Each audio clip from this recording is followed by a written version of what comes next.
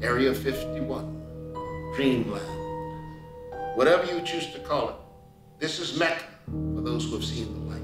My understanding is that you can't get within miles today of where we were in 1991, simply because the Air Force has appropriated hundreds of thousands of acres. But when we were there, we engaged both the Nevada state troopers and the Air Force police, but they allowed us to stay there, and we were just behind the rim. As if on cue, from within the circle of mountains, a light slowly rose up and above the peaks and hung there in the night. The light was yellowish white, and its intensity and hue varied with its movement. It was perfectly silent throughout the experience.